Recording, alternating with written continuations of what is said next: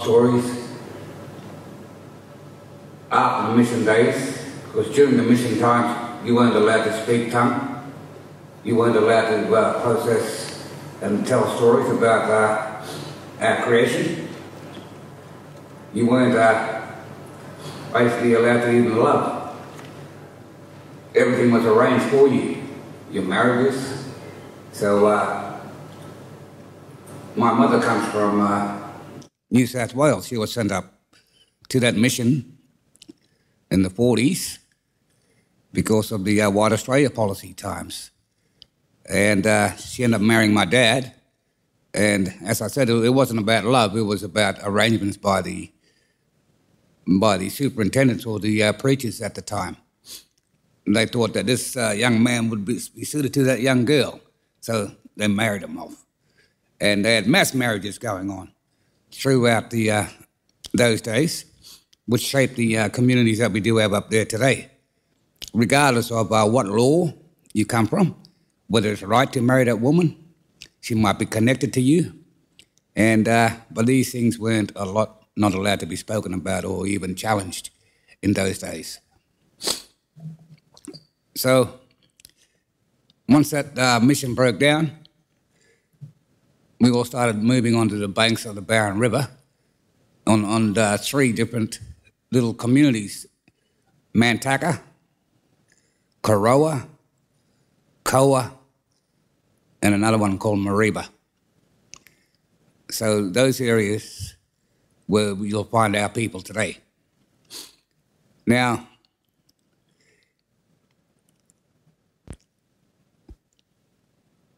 when we got out, we had to face partialists. All our land, when my grandfathers went into that mission, they left a lush rainforest country. And when they came out of the mission, it was all gone. Gone. They changed the face of the earth in our country.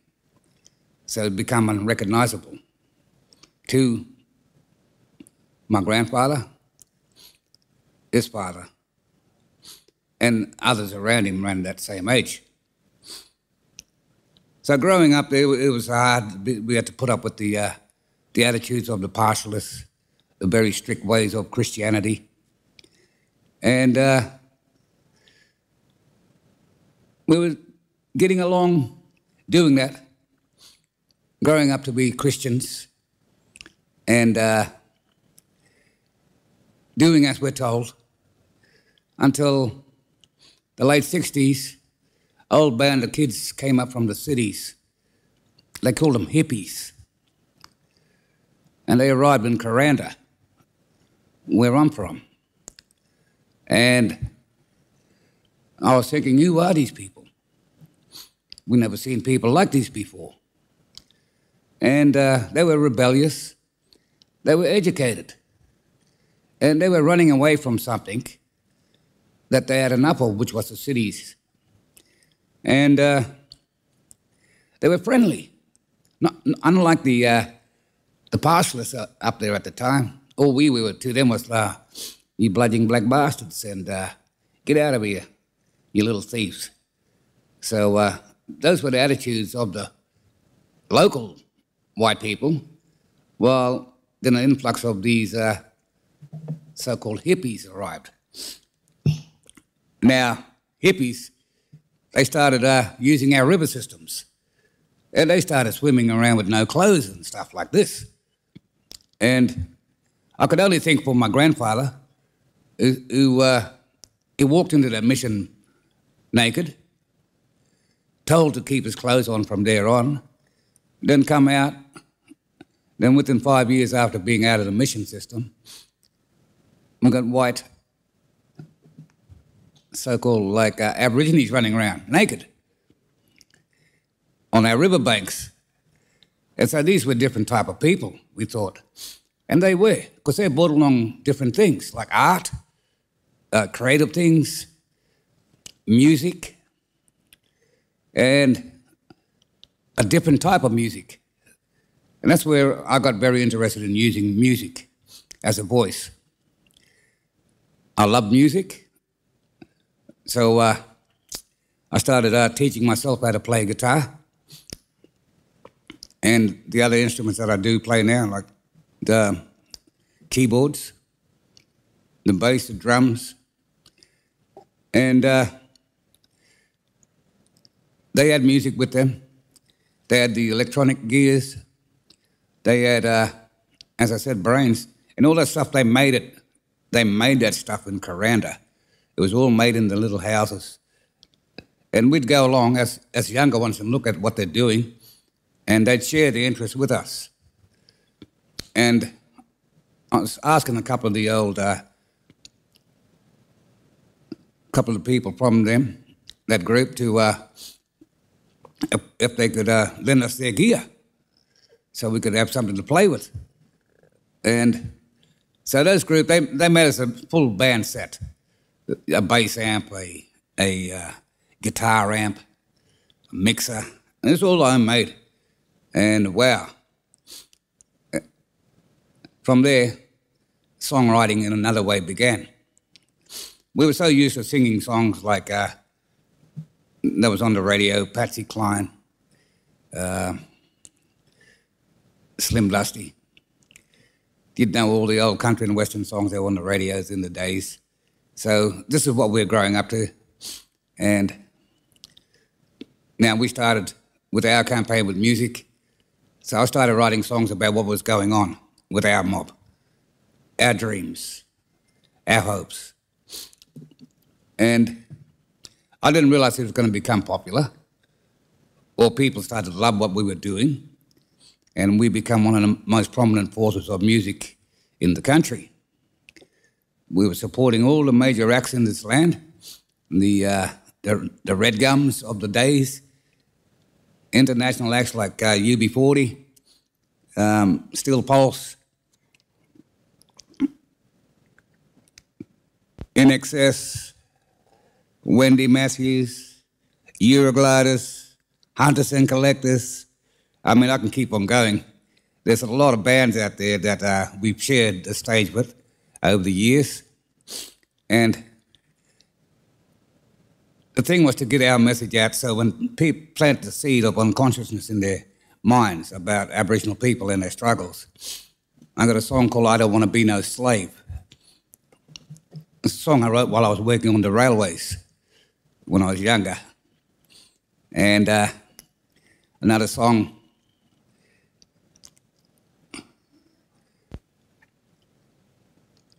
I got that many songs, I just, the songs that we, like I don't want to be no slave, get up, I say, like they building them houses, but where do we stay? Everybody don't run away. We'll watch them come and we'll watch them go. So it's time for you to know. We'll get up and we'll stand up for our rights. Songs like that empowers our people to start singing. Other songs, you knock me down, but I'll get up again. You can try and try again. You was my enemy, but now my friend. You'll knock me down, but I'll get up again. So what is this you put in front of me? All your laws and your policies, they're made of glass. Now I can see right through the other side with the dark secret side, just like genocide.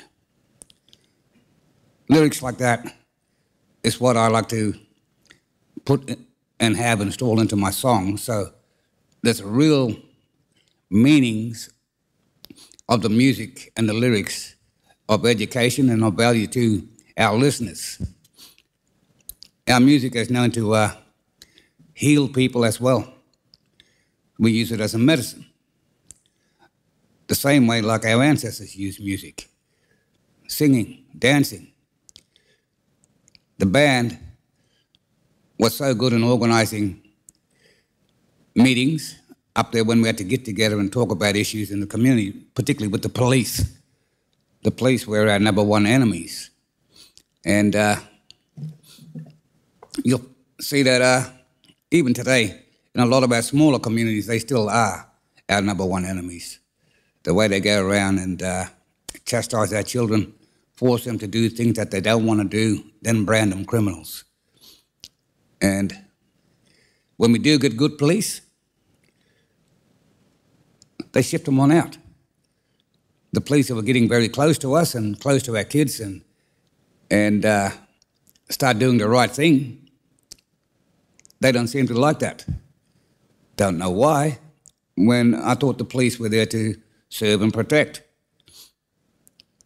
But again, with music, you can see by the traveling that we do around the country, the music has taken us into areas where we never ever would have went before, up into the Northern Territories. And I can remember going to Kuranda for the first time. And we were driving along the highway, and then the rest of the boys in the band started getting excited because we seen the lights up ahead. Oh, here we go, we're getting close. And then we come up close, and there's a massive, big police station sitting in the middle of the bush. We're thinking, what this here? What's this for?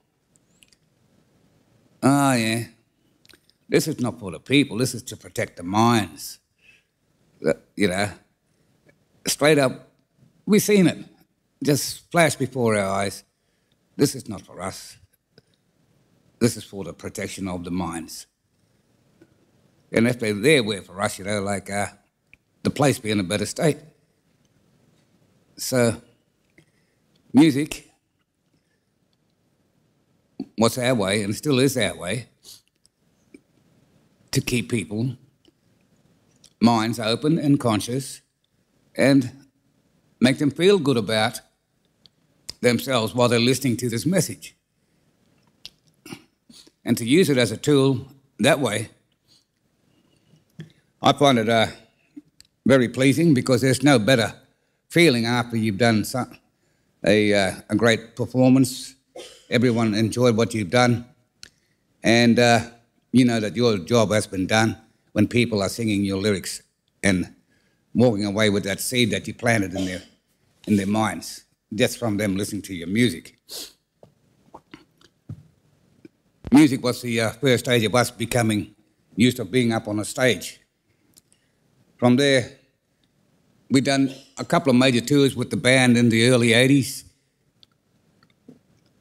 We were on our way to Melbourne in 1984. We couldn't get down because of the old Hume Highway was all iced up, and there were major accidents along the road. We only made it as far as Canberra. We were here to see another Aboriginal band off on their very first international tour. No fixed address. They were on their way to England. So we were coming down to show our support. We didn't make it, so we ended up going back home the long way. And the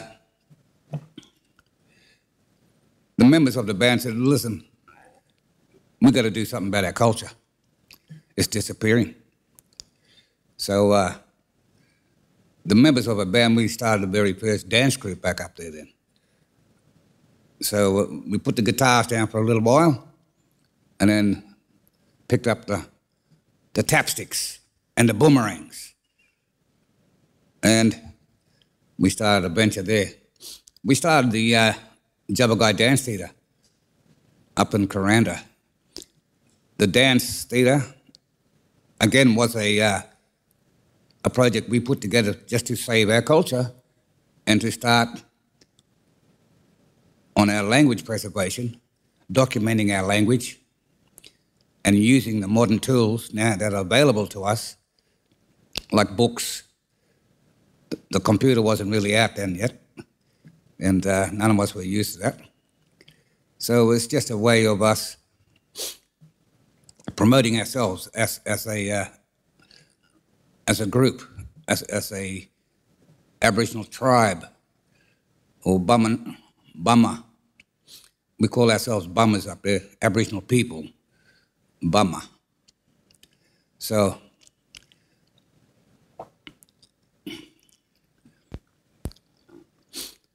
many times I think about those days, that theatre. It became so popular, and it became one of the biggest things that ever hit our town We employed over 70 people, all on above award wages. So we changed the face of that town just with the perseverance of what we thought we had to do to keep ourselves alive. If we weren't doing something that was shaped and designed around our culture, we just simply wither away and become a victim of this, I call it divide and conquer process. And you feel that when you're in a position like we are, like you call us activists, you call us freedom fighters. We didn't wake up one day and say, well, this is what I'm going to be. You know, some of us are just born into it, and you are coached along the way by your friends and people who trust and love you. And love is the biggest drive of the activist movement. So when you touch the word love, that's where it should be there with activism. That runs along with activism. If it wasn't for the love of our country, of our people, for each other, for the land, for the waters, for the animals, we would not be doing what we're doing. And love is the only thing that can push us all through. No matter what nation you're from, what people you come from, what country you come from. If you got love, love conquers all. I've seen that, I've witnessed that, and I know that. As a kid, I was sent up to these old ladies up in Mariba on the school holidays, and one of the old ladies used to buy my school books. She sponsored my schooling for me. So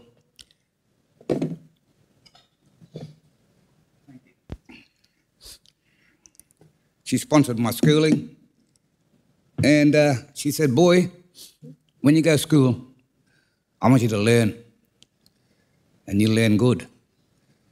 And what you learn, you bring them back to your people. So I've always kept it in mind. Going through high school, going through the examinations, I was surprised that of all things, I got the highest marks in English at the whole high school, and nearly up there with mathematics as well. So history, well, I wasn't too much interested in the history we were being taught, so and there was something wrong with that, I thought. So the real history is yet to come. It's still yet to come about who we are as a nation of indigenous or the tribes that we have here on this land. The truth is still yet to unfold. The Out of Africa theme, they'll turn that one around, as long as they give more emphasis on the people, First Nations of this land. But with the music, I say, I was, you've seen other bands come through. Yoti Yindi, we all know that song, Treaty. And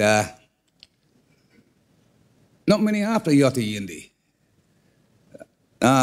We have Stacey, Tracy Donovan, and she's doing well.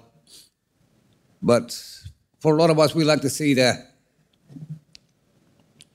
real essence of Aboriginal spirituality come out through the music as well.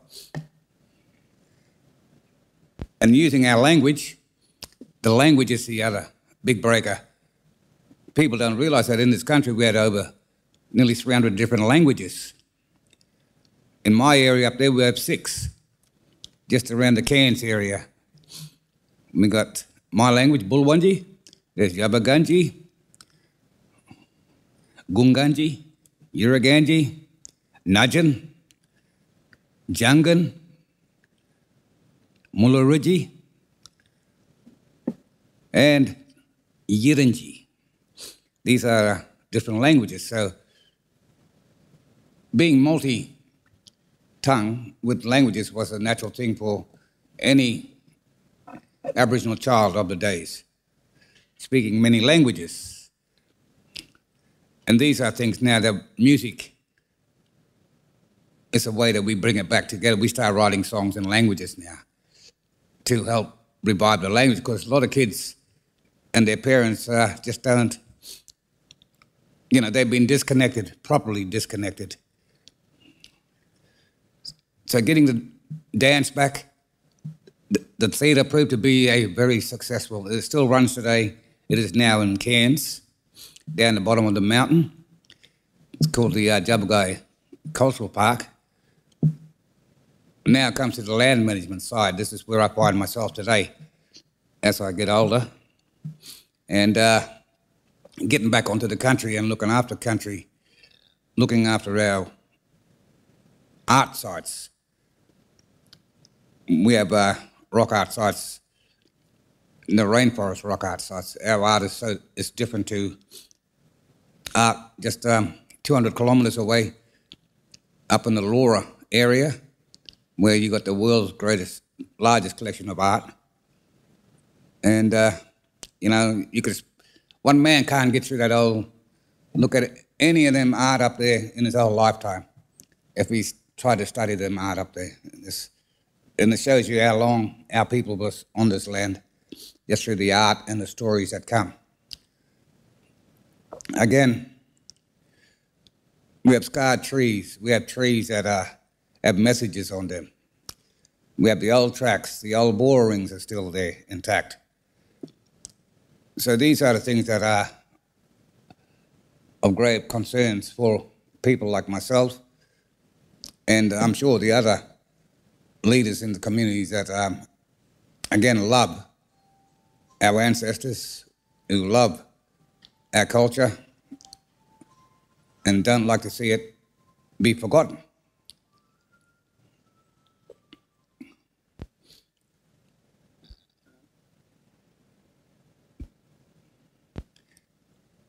Right now, the Queensland government has just announced that they want to inject a lot of money into Indigenous tourism. So me and a few friends, just only a couple of weeks ago, we started Tuesday night meetings. On the Tuesday nights, we'll get together and we'll bring the community in and say, well, what can we do? How can we go about it? Creating another venture for ourselves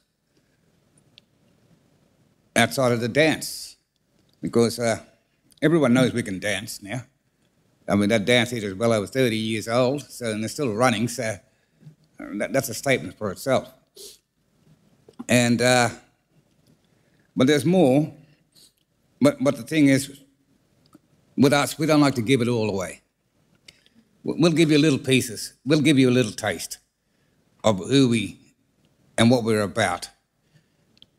Unless you come and live with us and spend some time with us, you'll start to feel and know the impact that each individual groups around this country is going through.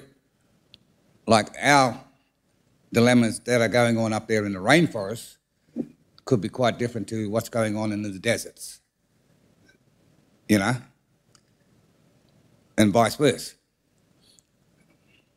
We have different water issues, we've got no problems with water. Our water's never run out.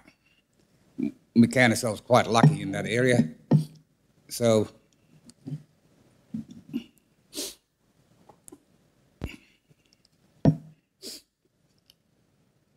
country is so important. The singing of country, the singing of the animals, the timing of birds. And then with land management, we look at the way this country has been burning. I was down here 9 years ago with Victor Stephenson, who was on Q&A Monday before last. We came down to promote fire and the story about fire, and how land management is so crucial to the future of this country. You got a healthy country, you can have healthy people. And if you got a sick country, the people are going to be sick too. So what we do is try and promote all the healthiness and the good sides of our culture to benefit all people of this land. Not just our race, but all the other races that have come and to live with us here. Because if we don't listen and take the advice of our ancestors and do the practices of our ancestors, we're in for a bumpy ride into the future. This country is only 200 years under a lot less up north. As I told you, it's only 100 years up north. That's why we still got a good grip on our fire management up there. But please, got to get a message out to your representative bodies and convince them to look back at the indigenous land management. It's, we talk amongst ourselves with our families and we just say, I can't imagine. I could never imagine in my life facing a fire that high. Because it never happened. It just never happened. We're so used to walking through fires that are running this high. Kids get involved with it. Children get involved with it. It's the teaching of it all. It's a day out. It's like when you're hunting as well.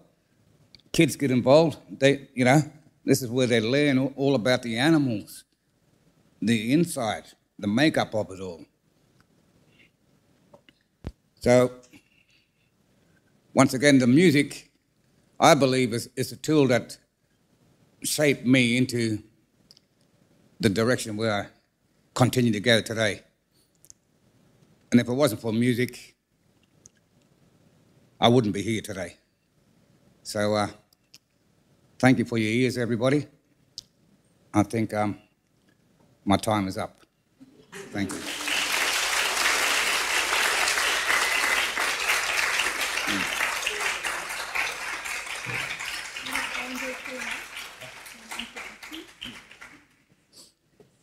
Thank you, Willie. Does anybody have any questions for Willie Brim? We have one just over here.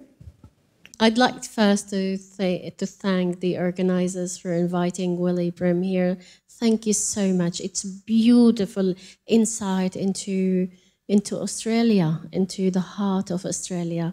Willie, it's a pleasure to learn more about all this dancing, music, all this development you did to yourself to be able to bridge or to connect with life after change. What I'd like to ask you, you've mentioned a few languages that you're trying to get your kids at the community to be able not to forget and to remember. Actually, I have two branches of questions. The first one is there a common language that everyone could understand? One. And number two, when you spoke about tourism, indigenous tourism, there is a huge amount of ideas that indigenous tourism can capture for either people in Australia who doesn't know much about your core and the changes that happen and how you modified all those generations among those changes, and also for tourists who comes to Australia looking forward to learn more about your lifestyle. Thank you. Mm-hmm. Well, with the tourism, I mean, the interest is there from the people who come to this country when they come to visit. And unfortunately, we've got to deal with the tourism board. And up in Queensland, they like to not really give us a fair go. So it's like the dance theatre experience. We had to get private sector who'd gamble on that this is going to work. And then, we proved that gamble was a worthy gamble. And otherwise, the people, it cost money, and we didn't have money. And people just invested a few $1,000 each from our local people. And again, these were the hippies that threw in. And they didn't want anything back from the shares.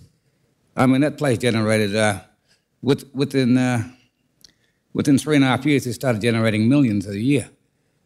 So, and then in return, that just went back to the wages of the people who worked there. And the CEO at the time, he decided that everyone deserves Christmas bonuses and stuff like this, stuff we never heard of before, and wow. And as for the language, again, now, there isn't one language that all of Australia, but just through my experience, I'm sure that there are some common words like murra, hand, jinna, foot. Yeah, those two are the most, I find, I use almost everywhere, But as for everything else, nah, it's like French is to English. I can go up 40 miles from me and I just can't understand what they're on about. Yeah, and it's like when they come home too. And we sit down and start talking, they'd be sitting there like wondering what we're talking about. Unless, you're married into, and then you'll get a chance to learn that language. Yeah. Thank you. And I think we have time for one more quick question. Does anybody have a question in the audience? One more fairly quick question. Yep. Yeah, I'm on my brother. You mentioned there about our singing has enabled a lot of our younger activists, performers that are coming through. And you met my nephew there, Mitch Tambo. That's what we have to do, bring back those stories, culture, song, dance on a contemporary form. Do you see that happening a lot in the future? And what was the last bit there? I see it happening where? All over Australia, with a lot more of our young black performers coming through and being proud and embracing their language, song, dance and stories and performing it on stage.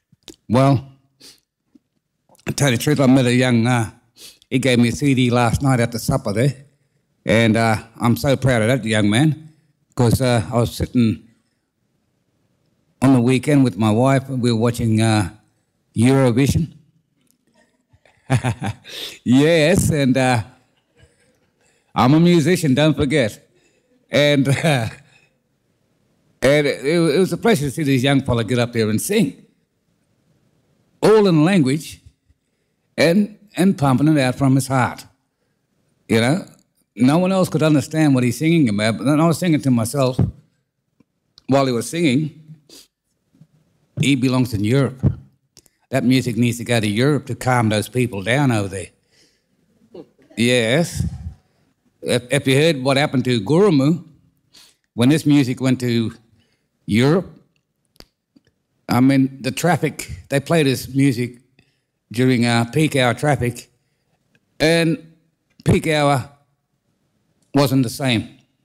It was so smooth.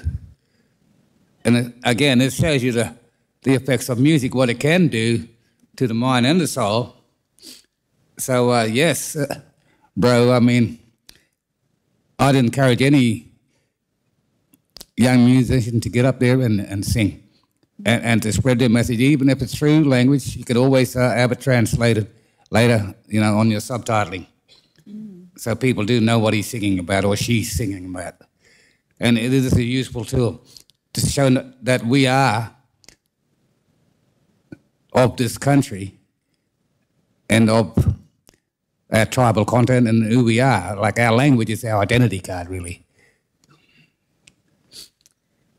I actually do have one more question, Willie. Where can we get your CD? I only bought a couple of CDs down, but they were just strictly for friends. So if you're lucky to get one, there might be a couple up there left. You can look online under Zenith. And personally, my old band that I've started back in the 70s, we reformed because our community was getting into a crazy way. All the young people started attacking each other and losing respect for each other. So me and the old boys, we got the band back together, and it changed the community again. Just through the songs like, how are you, my brother? How are you today? You know, like songs like this, and meaningful songs that you're talking to each other. You know, let's go and sit down under a tree and talk. And, you know, there's songs like that does shape people and make them feel good about themselves. Thank you very much, everybody. Let's hear it for Willie Brim.